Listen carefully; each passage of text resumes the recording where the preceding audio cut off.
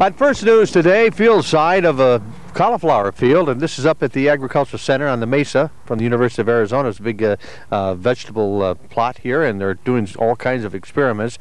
But as we look at this, we look at a healthy leaf of cauliflower, and that's what you want to see. But if you look at this other one that Dr. Mike Mathern's holding, it's not so healthy. Dr. Mathern's a plant pathologist with the University of Arizona at the Agricultural Station here on the Mesa. And Dr. Mathern, what is wrong with this particular leaf? Well, as you can see, it is diseased, and the disease that we're witnessing right here is something called black rot. It's caused by a bacterium that actually infects the leaves of this cauliflower plant. Now, this is something that, how is it gotten? Is they pick it up through the root system and systemically brought into the leaf, or does it start somewhere else? Actually, this starts on the other end, on the top of the plant. Bacteria in general are carried by water. And so if infected water becomes in contact with this leaf, and the bacteria can gain entrance into the plant that way and initiate disease that you see here.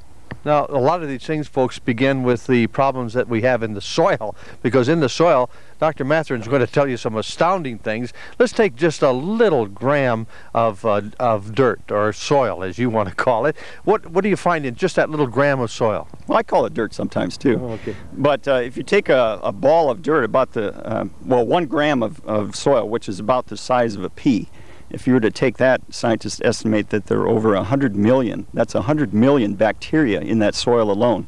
And additionally, there are fungi and a few algae and something we call actinomycetes in there as well.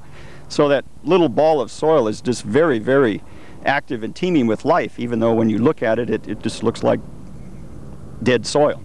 Now, this is the reason Mom tells us to wash our hands, isn't it? Huh? Well, that's one of the reasons, and a very good one at that, yes. Well, Glenn, Mike, what then causes it to get to the plant? Is there have to be certain exact conditions to cause that? With respect to black rot? Yeah. Well, black rot, another way that black rot can be initiated is through the seed. If this plant that I have here with the infected leaf were allowed to produce the cauliflower seed, a good portion of those seed would be infected with the bacterium. When the seed are planted, those little seedlings would be infected from the very beginning. Could they have detected this in the seedling itself? Right. Often it'll appear in the seedling. Actually, what happens, the seed are actually assayed. A given amount of seed are crushed, and the bacterium the presence of the bacterium is assayed. If it's found, then that seed lot can be treated with hot water to remove the bacteria, or used in an area where you're not going to be producing seed. Black rot, and it's a very serious thing to plants. Just tell the folks quickly what happens if this takes over. Well, what happens initially, you don't eat the leaf, so it's no problem, but the bacteria will move from the leaf into the developing cauliflower head that we do eat, and makes it unmarketable. Okay, this is not poisonous to the human being, though. Oh no, it doesn't hurt the human being, but it causes the cauliflower to have this blackish color, which is quite unsightly.